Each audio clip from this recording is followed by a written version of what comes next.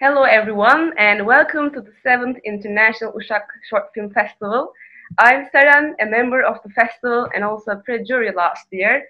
I'm very happy to welcome Florencia Dupont today to talk about her film Visceral, which is elected for the official screening on the festival. Hello Florencia, how are you? How are you feeling? Hi, well, thank you a lot for the invitation. I'm very happy to be in this festival. When I get the email from Honor the first time, I was really happy because it was really personal and I was really amazed. So it's a pleasure to be here and I really hope you can enjoy the film. It's a very grotesque film, I have to say. I watched it several times, and that scene in front of the mirror, it's a big challenge for me because you did it so good, so real. The sound design and the images, the visuals are so real. It's so hard to watch. So for our viewers, here's a short synopsis of the film. Josefina lives trapped in a relationship, hiding her true desires from her husband, since they contradict what is expected of a married woman, being a mother. However, one afternoon, in the company of a couple of strangers, everything inside her will come to light in the least intended of ways. So, Florencia, I want to start by asking how the idea of putting this on screen came to you. How did it develop? Well, I was dealing with a real bad relationship. That's kind of true. So, and I saw that many friends of mine were trapped in some kind of same relationships. And then a friend came to me and say, well, let's do a short film in the house of my grandfather. And okay, so I started to imagine these situations, and I was reading a theater play, Casa de Muñecas, the Ibsen. I don't know how the translation is, but the protagonist was always eating these fruits to be beautiful and happy.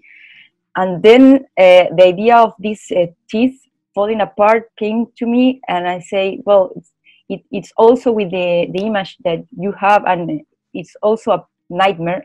I lost 2 teeth already. That's personal too. Oh my God.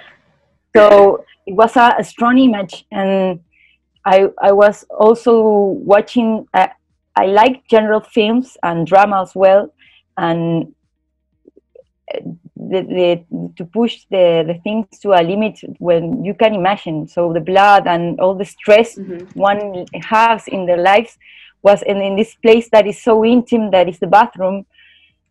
So we work a lot with the actress, the protagonist, to how we can recreate the situation that could seem real, and to push it to another level.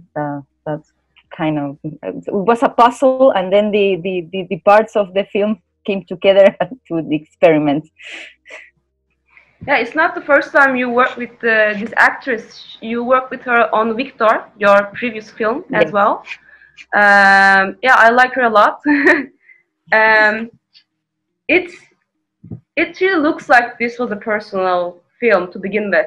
In the synopsis, it says that what is expected of her as a married woman, being a mother, but there are so many little clues that it's not only just about being a mother, it's about everything, because the husband is very controlling about the food, the clothes, when to bath, where to go, the stain on her lips, everything, and then he's very condescending. At the end of the day, he says that you did good for being there, you know. And I think that so many people can relate to this. These are little notes that are given in an everyday life, and then it just builds up. And then this is what happens, like in your movie, your teeth starts to fall out. You see, and I want to know that how did you build this up? Because at the end of the movie, we see the same stills we saw at the beginning of the film, which I think means that everything is just go back to the beginning. Nothing changed for her. Yes, well, this kind of things, like, I think she's trapped in this house, in this relationship, in this life, and I think many women has fear or are afraid to change, to leave behind those structures. I mean, I have a husband, I have a house, I have a good job, but I'm not happy. But what can I do to to move forward? And it's hilarious because there is a lot of women, or a lot of men, a lot of person that lives trapped in this suffering. They don't move. And I think also many women with this change of feminist wave internationally start to see, I think the other generation, that many things were wrong. We have to cook, we have to clean. The boy always have we have to do control everything, serve the coffee, prepare the meal, be nice, be polite, talk in the enough, not many. Yeah. So there are the things that you accumulate, and in that point we are about to blow up. I think that was the feeling, and I think it sounds like a fiction, but it's true. So at the end, everything starts over again, because I wanted to put that sensation of being trapped in this place, or psychological place. And it really shows. That. I feel like you used the mirror as motive in this film, because that's the only space that our protagonist is left on her own. Except this area, she's always surrounded with this limiting husband.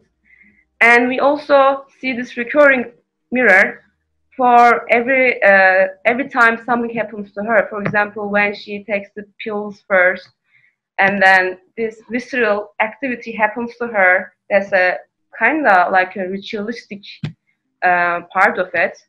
And then she goes back there when she cuts her hand. It's like an expression of what she's going through, looking at her own reflection on the mirror. It's really interesting to see that, because again, you are on your own there with the mirror. How did you come up with the idea to facilitate the mirror in this sense? Well, I think the house is always an intimate place, but when we have visits, the only place where you can be alone is the bathroom. It's because it's built like that. So that's what's a place that is really her space. The husband is not there, the friends are not there, and I think the bathroom and the mirror is just like you said, look into yourself, and sometimes we don't want to really look at the mirror, but in that moments of stress or things that happen to us, we go there, or she goes there and finally looks. At first maybe she's not that, but when the teeth start to fall apart, and she has to face it, because it's inevitable when you to look inside and to want to watch like physical, but it's also to preserve that space that is so intimate. And I thought it because the house was every house is built like that. So then the bathroom, you don't share it with some other. So, and in the bathroom there's always the mirror, and the mirror is, well, it's something that it could be frightening. Also when it's dark, we start with we try this change of light, and I think when you look into the mirror and it's a few lights, it's like a nightmare, because you don't know what is in front of you. You can look it right, and you can start imagining things, and that is awful. I think there's a nice use of the lights as well going on. And I feel like you like thriller movies compared to your other movies as well. I want to know that what are your next plans or projects? Are you going to do different kind of genres, or are you going to get even more grotesque? Well, I'm now writing a film that is a thriller, a fantastic thriller with a lot of drama. Just mix those, but in the next level, with four spirits and stuff. Another is a Spider Woman. So this was I really like thriller. I love Hitchcock. I love to work with the imagination, what the spectator might think, to generate some tension, not giving all the clues. You have to, maybe that's what's a mistake. In my first short film, Victor, you must see it a lot of times because there's some security cameras, and here I think it's simple in that way because there's a lot of conversation and a lot of message of the society, but I wanted to build some thriller, not only a drama, to mix it. And so I'm working now with more genre things. Yeah. Okay, more short films, right? No. Now I'm working on a feature film, my first. Oh, okay. Okay. So we have to raise a lot of money to do it. Good luck. Yeah, thank you. Are you going to shoot it in Chile or somewhere else? I think in Chile. It's really hard to go to other places. When I'm from Argentina, so I would eventually love to be there shooting, but I don't know. I think first here, and then we see what comes next, and that's it. Okay. Well, I really like your film, and you can find all the films in the program at our festival website. Florencia, is there anything else you would like to add? I just wanted to thank a lot to the festival, to you, to Noor. I'm really happy to see the effort. We are in the other part of the world, and I think I make films because I love cinema, and this kind of things is like a joy to see that other people also love to see films, to organize this kind of event, and just to thank you all. And we thank you. We get to watch these amazing works from all these wonderful directors, which enlarges our vision. And thank you so much for sharing your content with us. And thank you for your time, Florencia. Thank you. See you. Bye-bye. Bye.